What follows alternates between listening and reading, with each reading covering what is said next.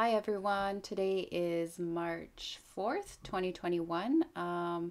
Everyone has been asking for an update as to what is happening with the phase 2 expansion on Baffin Island. So I thought I would give everyone a little update. As if yesterday, March 3rd, the Nunavut Court of Justice went in favor of Baffinland and said okay to Baffinland to keep the Inuit guardians, protesters, hunters, whatever you want to refer to them as, to keep them off of the Mary River land site where the iron ore is being extracted. And the court also stated that if they were to go back to the mine with the intent of protesting again, that RCMP officers would be waiting for them to arrest them. This is crazy if you think about it, especially given Canada's history and their relationship with how Indigenous people all over Canada have been treated time and time again, and how the RCMP has always been used as a tool to ensure that Canada's interest is protected. And in this case, and in most of the cases, it's always about corporations. We can even see this if we start talking about legal personhood and what constitutes as a legal personhood in Canada. And you will see that corporations even have the upper hand when it comes to who or what a legal person is. It is very unfortunate and very heartbreaking to see that Inuit governing systems and legal systems are just put to the back burner on their own land. It's very disheartening because I don't think when the talks and the negotiations of the creation of Nunavut was happening, I don't think that anybody anticipated this.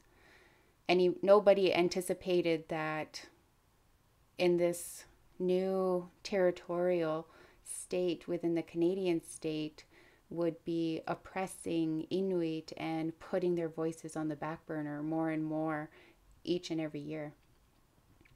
And the reason why I say that is because under the Nunavut Land Claim, there are other Inuit organizations that are supposed to advocate for not only the people, but also the land and the animals, which was very important to have in the land claim because Inuit take a huge responsibility on protecting and speaking for the land, the waters, animals, everything within the natural world. So it's pretty heartbreaking, to say the very least. It is also very heartbreaking because a lot of the elders are starting to feel that their voices aren't being heard or they are not being consulted with. And just that word alone, being consulted with, there's no word in Inuktitut that I know of that means consultations as we understand it in English. And I can say this because a lot of people I have noticed are arguing that the mine and these Inuit orgs are translating English to Inuktitut and vice versa. But a lot of people don't understand that there's a big difference between translations and interpretations, right? So how do you expect a society of older people who were all born in igluvigax and who grew up on the land and living one as the land, how do you expect them to understand all these new words that are constantly being created in the Inuktitut language to cater to this whole new governing system that Canada introduced to us not that long ago? So sure, it may be true that all these meetings and these Inuit organizations and everything are doing these, quote, consultations, and it is being translated, but what about the interpretation? What's also very disheartening is that a lot of the Inuit elders feel that nobody is standing behind them. All these organizations and the younger generation aren't listening to them. And it's very evident. It's very evident to me because I haven't heard any of these organizations, QIA, NTI, ITK, come and talk one-on-one, eye-to-eye with these Inuit elders to listen to their voices, to listen to their concerns with the Phase 2 mine expansion. And an elder, Manitok Bruce-Thompson, actually said a very powerful quote to me yesterday. And she said, "The land is our blood. If it dies, we will die as a people and we will become weak." This is very true. And it is very heartbreaking to me because this is the worldview that I have grown up with, that we are one with the land and the ecosystem, the animals, the waters, and everyone within our earth. So it also got me thinking our responsibilities as Inuit, and Isaac Murdoch actually did a video last week on the topic of rights versus responsibilities. And it really resonated with me because Manitok's quote that the land is our blood. If it dies, we will die as a people and we will become weak. It's very true. It's very true in our stories, in our language, in our ways of being. And it is a responsibility that Inuit have always felt. A responsibility to speak for the land and the waters, the animals, the ecosystem, everything. They cannot speak. We are here just as visitors, as guests, because we're only going to pass by. Well, all of these things are still here and will continue to be here long before us. So with that, it is very important that you know what the Inuit elders want, and I will give you a list.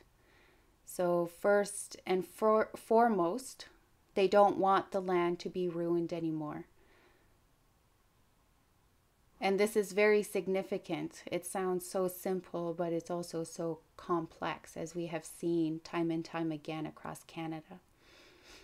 Number 2, they want Phase 2 to stop. They do not want Phase 2 to happen, as they know all of the horrible things that will come with it.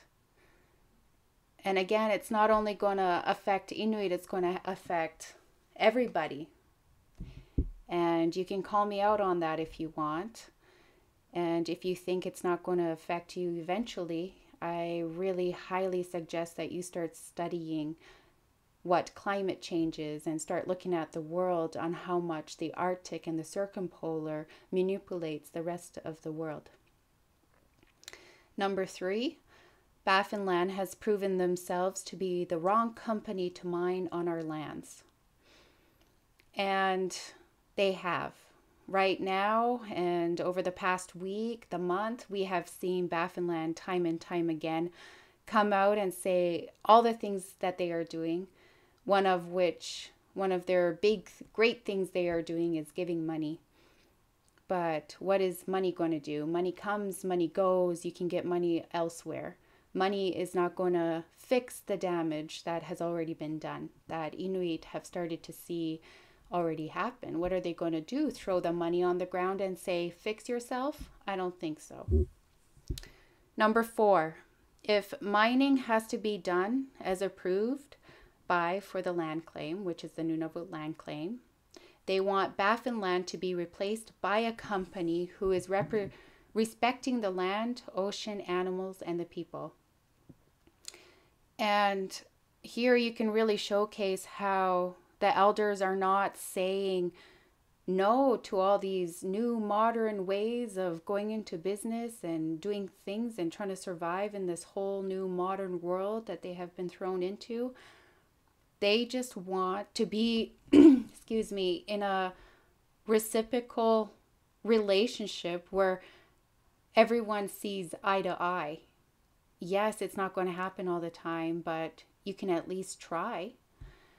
So I think it is very significant that the elders are even making demands on what they want. It's very significant because Inuit are not normally like this. Inuit are very understanding, loving, and open, and are very open to their guests all the time. And anybody who has been to Inuit houses could tell you that too. So, with that, I am very disheartened to see all of these Inuit organizations like ITK, QIA, and NTI just take a seat and just watch as we, a collective of Inuit, are trying to voice the concerns of our elders and of the land and the animals and the waters, and we're not being heard. It is very scary, especially having studied land claims and treaties and the laws and human rights and everything. It's very scary to me to see history repeating itself with Inuit, with what is happening right now. So it got me thinking that if Canada was really serious about reconciliation, whatever that means, because I still haven't seen it. I just hear about it all the time, or decolonizing or indigenizing and everything.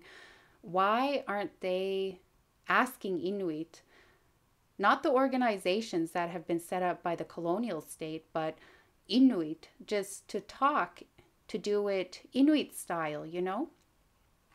Why aren't they meeting halfway and just being open to sitting down and listening to what Inuit have to say with all of the knowledge that they possess and all of the research that has been conducted for a millennia that they can share?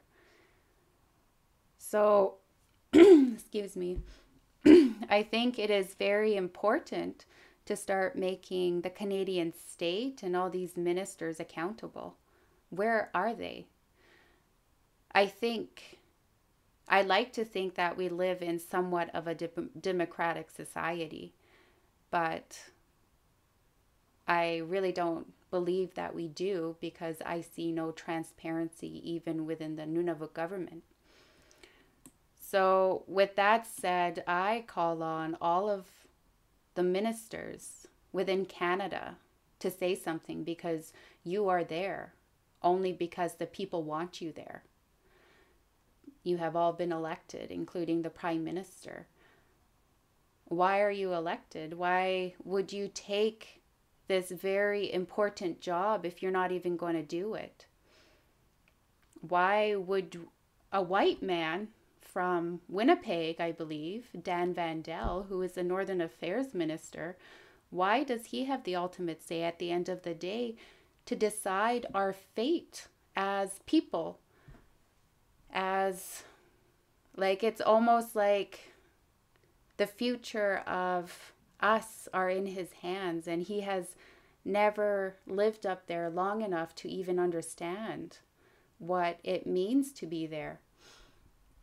So it's very mind-boggling to me that you have all these ministers and the Canadian state that just talk about rights and all these negative rights and all these human rights, but nothing ever happens.